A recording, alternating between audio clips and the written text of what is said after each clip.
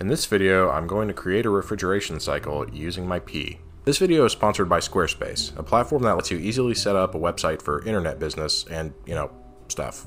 The government already takes a pretty big chunk of my pay in taxes, and I'll be damned if I let them take my pee too, so I started collecting it. You see, this liquid gold isn't just an ointment you apply to jellyfish stings. About 1 to 2% of it is a compound called urea. Urea has a lot of uses, one of which is that it can produce ammonia really easily. This can be done either by heating the urea or by reacting it with sodium hydroxide. I'll be using the latter method. Once ammonia is extracted, it can be used as a refrigerant. Anhydrous ammonia can be used in a vapor compression system, aqueous ammonia can be used in a vapor absorption system, and ammonium nitrate can be used in an instant cold pack, since it absorbs heat when it dissolves in water. I wanted to try building a refrigeration system that's heat driven, but a vapor absorption system seemed a little bit complex, so I'm going to start with something simpler and take advantage of ammonium nitrate's endothermic dissolving property. The idea is to have a small, thin-walled can full of ammonium nitrate powder which will have water added to dissolve it. Once it starts dissolving, it's placed in an insulated refrigerator box to start absorbing heat. Once it's absorbed as much heat as it can, it's removed from the box and placed on a heater to boil off the water. Once the water inside the can is boiled off, it's placed in a water bath so that it can cool, and then the process is repeated all over again. Basically, this is just an instant cold pack that keeps getting recharged and reused. There's a number of substances other than ammonium nitrate that can produce this effect, and I tested several of them. The closest runner-up is urea, but all the others fall pretty far behind, so I'll be sticking to ammonium nitrate. Now you may be wondering if it's safe to handle ammonium nitrate, let alone heat it over a flame, and the answer is pretty much yes. It takes some special initiation devices and additional compounds to make this a dangerous substance. By itself, it's not very scary. In fact, if you directly heat it with a blowtorch, all that's going to happen is it decomposes into water vapor and nitrous oxide. I'm also working with pretty small quantities here. Alright, so to make ammonium nitrate, we're going to need two things, ammonia and nitric acid. Let's start with ammonia. I collected 2 gallons or about 7.5 liters of pee over a few days and began boiling it down to get a higher concentration of urea. This absolutely must be done outside because of the smell. Even a well-ventilated indoor area like an open garage won't cut it. This is about 200 milliliters that's been boiled down from a starting volume of 2 liters. It turns blackish brown like coffee, but don't drink it. I add the concentrated pee into a flask by way of a filter. The filter is to separate out all the insoluble stuff like this dried foam crap or whatever this stuff is at the bottom.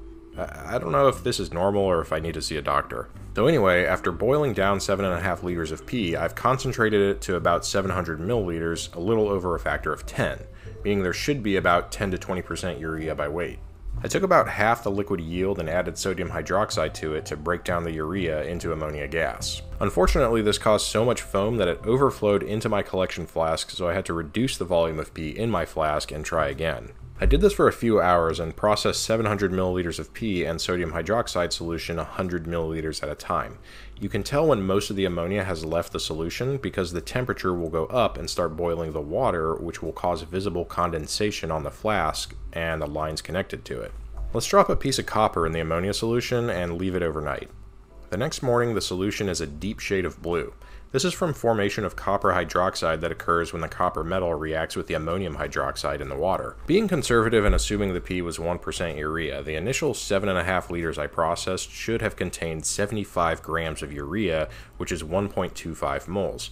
When a mole of urea reacts with 2 moles of sodium hydroxide, it releases a mole of ammonia, or 17 grams, meaning if I had a 100% yield, I'd have produced 21.3 grams of ammonia from 7.5 liters of pee. That's a pretty small amount, even with 100% yield, which I'm sure I didn't have, so over several weeks I processed an additional 20 liters of pee to ensure I had a decent enough amount of ammonia to carry out this project. I also found that concentrating pee by boiling is more effort than it's worth, and also disgusting, so instead I simply took raw pee with sodium hydroxide and boiled it as shown here. The odor from this process is actually pretty tolerable, so it can be done in a space with mild ventilation. It doesn't need to be done outside. An interesting thing I found when extracting ammonia this way though was that my receiver flask barely had any ammonia dissolved in it, reading a measly 9.9 pH, which is less than 0.01% concentration.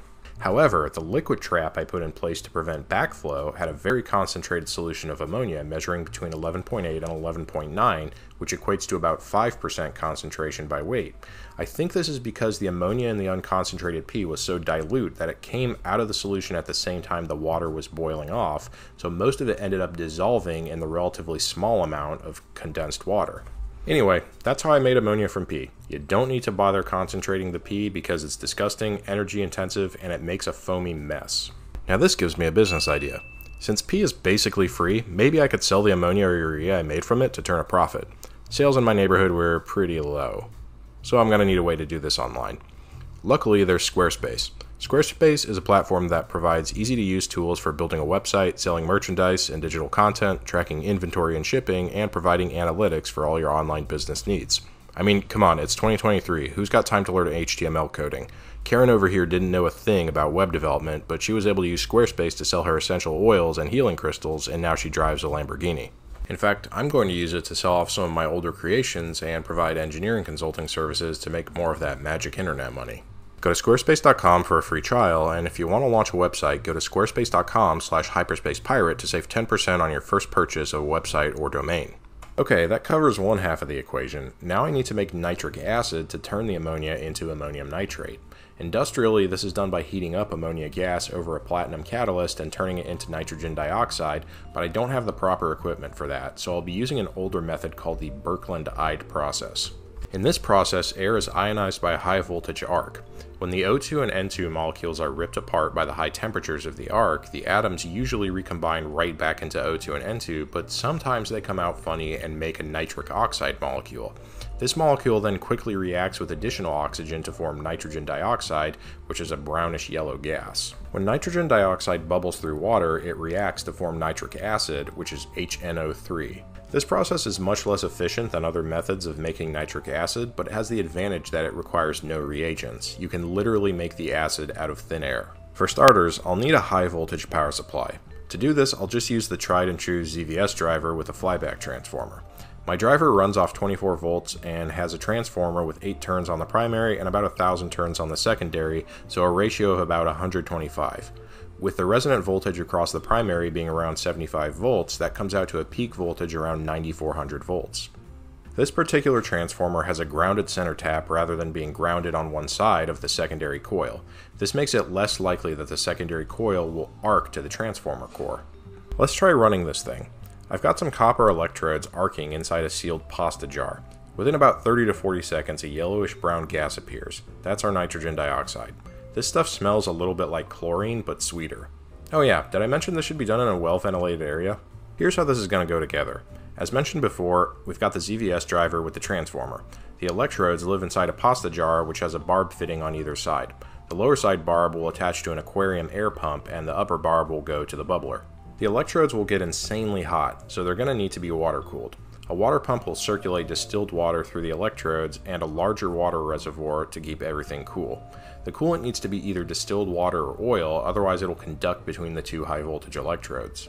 The jar itself will get pretty hot too, and we don't want to crack the glass, so a fan will be attached to blow air over it. Another fan will be added to keep the ZVS driver cool. The fans in the water pump run off 12 volts, so they'll be powered from DC to DC buck converters that will step the 24 volt power to the ZVS driver down to 12 volts. I used a buck converter for each device since I didn't know how much current they draw, but in reality I probably only needed one. Here's a look at the system in action.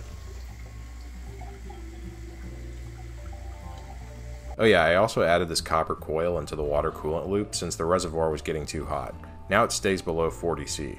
I used this really tall measuring tube to give the gas bubbles more dwell time in the water, but I think most of it is still escaping rather than reacting.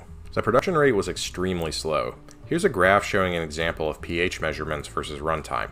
I suspected my cheap meter wasn't super accurate at such low pH levels, so I actually got some 65% nitric acid and used it to make different concentrations of acid and measure them with my meter and compare that to the known pH based on the formula for a strong acid. You can see here the meter reads pretty high and the error gets even worse with lower pH. Using this data, I applied a correction factor to my readings, then managed to determine my production rate. Based on this data, my average production rate was about 0.37 grams per hour or 8.88 grams in a 24-hour period. My input power was about 200 watts, so this works out to about 1.85 grams of nitric acid per kilowatt hour. In the industrial Birkelandite process, the yield is about 60 grams per kilowatt hour, meaning I'm at just over 3% of that. Needless to say, there's some major room for improvement both in the arc forming and the gas dispersion, but that's a subject that deserves its own video. I ran the acid generator for several weeks while simultaneously generating ammonia until I was confident that I had produced enough of both reagents to make 100 or 200 grams of ammonium nitrate. After the first day of running the generator, I poured out about 400 ml of acid and 500 ml of ammonia solution into a beaker. In theory, I should have an excess of ammonia, so there shouldn't be leftover acid when everything boils down. And here's what was left over. Both solutions started with distilled water and only had gases dissolved into them in the form of either nitrogen dioxide or ammonia, so the only thing that could possibly be here is ammonium nitrate. Okay, about 3.2 grams. That's pretty tiny, but it only took about 12 hours of running the acid generator, so I think that's actually okay. After 3 days of continuously running the acid generator, I mixed up another batch with some ammonia and boiled it down again. This time there was definitely quite a bit more nitrate, but somehow I ended up with an excess of nitric acid, and the whole yield was stained yellow and smelled pretty strongly of nitric acid once the last of the liquid had started to boil off. Oh well, let's bust it up and see how much we got. This time it's 17 grams. Still pretty small, but not terrible. And just to demonstrate that this is in fact ammonium nitrate, I'll dissolve it in some water and you can immediately see the temperature drop. For subsequent batches, I tested the solution with a pH meter before boiling to ensure there wasn't an excess of acid, so they came out white and odorless like this one. Here's a much larger batch I made after about 2 weeks of collecting ammonia and running my nitric acid generator 24/7. This batch reads 71 grams, 2 of which is for the plastic bag, so 69 in total. Nice. Just to demonstrate that ammonium nitrate is fairly safe by itself, I took a sample from my yield and hit it with a MAP gas torch. First it melts into a goo, and then it begins to bubble as it decomposes to nitrous oxide and water vapor. This process actually happens at a pretty low temperature, around about 200 C, so I can even do it on my hot plate. Again, we see the puddle of goo as the nitrate melts at around 170 C. As we heat further, thick white smoke is produced, which is a combination of steam from the water vapor and probably tiny bits of atomized nitrate. After a few minutes, there's almost none of the original material left in the beaker. Okay, so now that we've got ammonium nitrate, and we know it's not going to turn the house into a smoking crater, let's try to make some stuff cold with it. I got this little thin-walled aluminum can that holds 120 ml to act as my cold pack. I'm going to add 50 grams of ammonium nitrate to it and 80 ml of water, which should be about the proportion for a saturated solution. Through this tiny hole in the top, I'll place a thermocouple and measure the temperature. Here's a chart of the temperature drops I recorded with ammonium nitrate and several other saturated salt solutions. Urea, ammonium chloride, and sodium nitrate are all pretty decent substitutes, but ammonium nitrate is still the best one I tested. This even works with regular table salt, but the effect is pretty pathetic. To build the fridge, I printed this water tank for thermal inertia, which a soda can will go in the round portion of. In retrospect, the heat transfer would have been much better if the soda can was just placed directly into the water. The tank will sit on this chunky foam base so that it's well insulated against the surface it's sitting on. Here's what the lower portion of the fridge looks like. It's basically just some foam panels I got from packaging glued together, and I added some foil tape to seal up the gaps. Then I filled the water tank and placed my drink inside, then covered the fridge with a foam lid which has a hole just big enough for the cold pack can to fit inside of. I shake up the nitrate solution and pop the cold pack into the fridge to let it absorb heat from the water tank. Once the temperature in the water tank flatlines, it's time to take out the cold pack and regenerate it. To do this, I brace together a little copper frame to hold the can over a burner and boil off the water. Once the water is boiled off, the can is removed and placed into a water bath to bring it back to room temperature. So that's great in theory, but the problem was I found the water would splash out of the pinhole when the solution began boiling and extinguish the flame on the burner below, so I had to dump the contents out of the can into a larger diameter beaker and heat them on my hot plate. Even after I solved the splashing problem, the big issue I ran into was that the nitrate wouldn't form back into the nice fluffy powder I started off with when the water was boiled off. It would form one big crystal chunk, which had way less surface area for the water to interact with, making it take forever to dissolve and diminishing the cooling power. At one point I also tried putting razor blades in the can to create more nucleation sites for a smoother boiling and maybe break up the crystalline nitrate, but all this ended up doing was reacting with residual nitric acid and turning my ammonium nitrate brown. I think I should have used broken glass instead. Due to the logistical issues with recharging the cold pack, I went ahead and just used the entire collection of ammonium nitrate I made instead of cycling the same 50 grams back and forth to cool and then regenerate. Here's a graph of the temperature versus time, and you can see that by the time I got the first pack regenerated, the temperature had risen back up to nearly ambient, so thereafter I simply added in new powder every time the pack had finished absorbing heat. Of course, all the ammonium nitrate was eventually regenerated, but in order for a cycle like this to work properly, I think it needs to occur in a rotation where 5 or 6 packs are regenerating while 1 is in the fridge. Also, once I got below about 14C, the progress sort of stalled, and the temperature didn't really want to go below 13C despite having gotten it to nearly freezing temperature when I tested the cold pack by itself. After everything was said and done, I did enjoy a moderately cooled Coke, but I think the next time I try to create refrigeration with my pee, I'll do it with a vapor absorption cycle using ammonia. Also, the cooling performance of urea was close enough to ammonium nitrate that I think it would have been way easier to just extract the raw urea out of my pee and use that instead of going through the extra steps to turn it into ammonia and to make nitric acid. Finally, let's look at the efficiency of this process. According to a document I found on the internet where everything is true, the heat absorbed by dissolving ammonium nitrate in water is 25.7 kilojoules per mole, meaning the 50-gram charge in my cold pack should absorb about 16.1 kilojoules. Raising water from around 25C to 100C and then causing all of it to vaporize requires 2,564 joules per gram, so take 205,098 joules of heat to boil off 80 ml of water and recharge the cold pack.